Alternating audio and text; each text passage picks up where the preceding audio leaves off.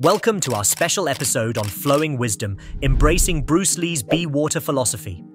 Today we dive deep into the teachings of Bruce Lee, a martial artist, actor and philosopher whose wisdom transcends time and discipline. Join us as we explore his famous Be Water philosophy and uncover some lesser-known aspects of his life and teachings. I mean, the way he said it is water can flow or it can crash, right? Like water is the softest, most gentle, life-giving, pliable, beautiful thing, but it also can be a tsunami. And I mean, this is like a lifelong practice, right? Like how to find balance and what your particular balance is and what's called for in a particular situation. There's never just like one solution, never just one right answer. Yeah. You know, you have to be present to it. Bruce Lee, born on November 27, 1940 in San Francisco, was not just a martial arts icon, but a revolutionary thinker. His philosophy of Be Water, my friend, is more than just a phrase. It's a profound way of life.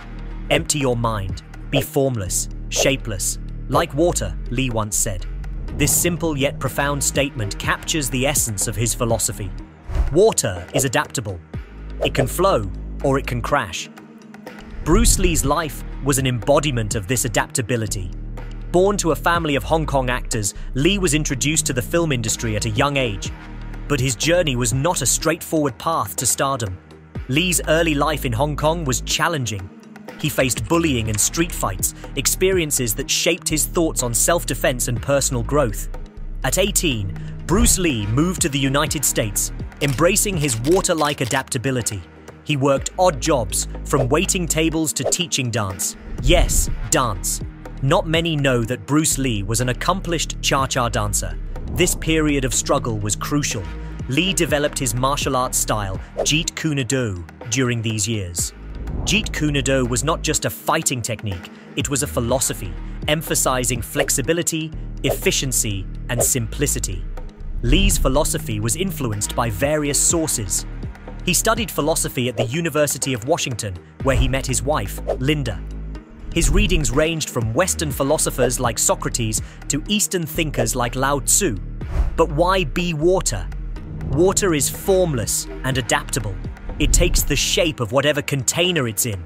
In a cup, it becomes the cup. In a bottle, it becomes the bottle. Lee believed in being adaptable to any situation in life, just like water. His famous water quote came from a 1971 interview on the Pierre Berton show. But what's less known is how he developed this thought.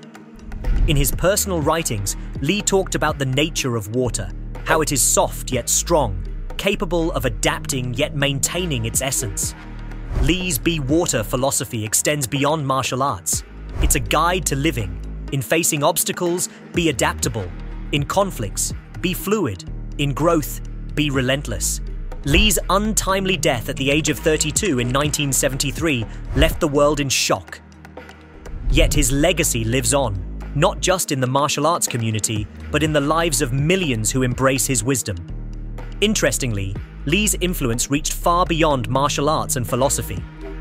His approach to fitness and body training was revolutionary. He combined different forms of exercise, from weight training to cardiovascular workouts, to build a body that was not just muscular, but agile and flexible. Bruce Lee's diet was also ahead of its time. He focused on high-protein, nutrient-rich foods and avoided empty calories long before modern dietary trends emerged. This holistic approach to health was in perfect harmony with his Be Water philosophy, adaptable, efficient, and always evolving.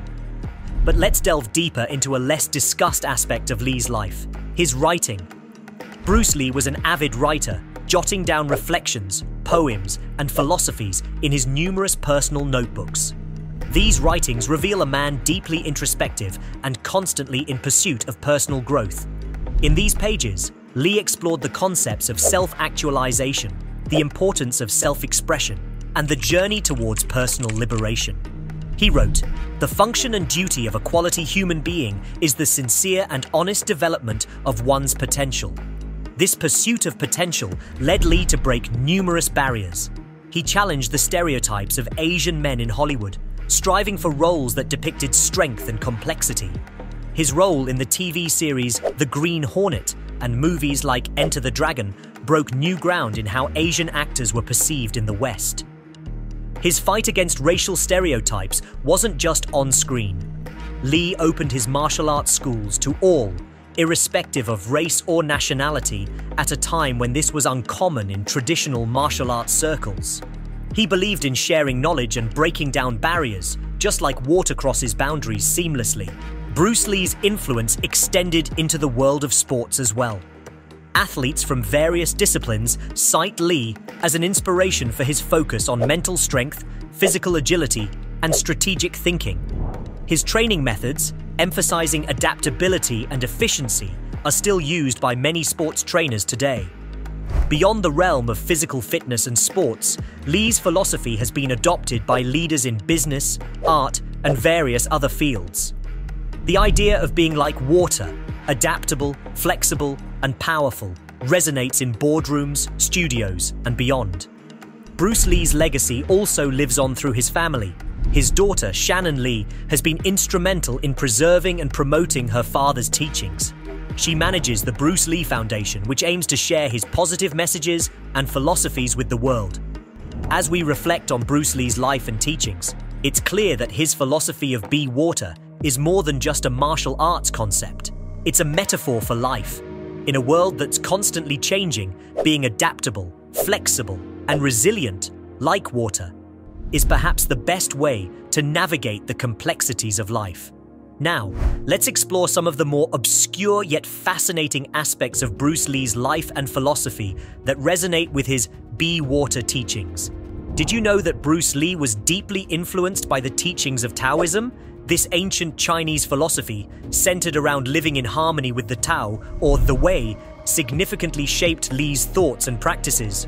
One Taoist concept, Wu Wei, meaning non-action or effortless action, is particularly evident in Lee's approach to martial arts and life. He believed in the natural flow of movements and thoughts, avoiding forced or unnatural actions, which is a direct reflection of the be water philosophy. Bruce Lee's library contained over 2,500 books, ranging from philosophy and psychology to martial arts and physical fitness. This vast collection indicates his unquenchable thirst for knowledge and his dedication to understanding the world from multiple perspectives. Another little-known fact about Lee was his interest in poetry. He wrote poems that reflected his philosophical beliefs, his love for his wife, and his introspections on life. These poems offer a window into the soul of a man often seen only as a martial artist and actor. Lee was also fascinated with the concept of self-identity. He struggled with his cultural identity, being born in the United States but raised in Hong Kong. This quest for self-understanding led him to embrace a fluid sense of identity, much like water, which does not conform to a single shape or form. In conclusion, Bruce Lee's wisdom teaches us to embrace change, to flow with the challenges and opportunities that life presents, and to remain true to ourselves while adapting to the world around us. As Lee himself said, to be fluid, to be like water, to be adaptable, to be changeable, to be flexible, and to be soft yet strong. Bruce Lee's journey, his struggles, his triumphs, and his teachings continue to inspire and guide us. His legacy is a testament to the enduring power of wisdom, adaptability, and the human spirit.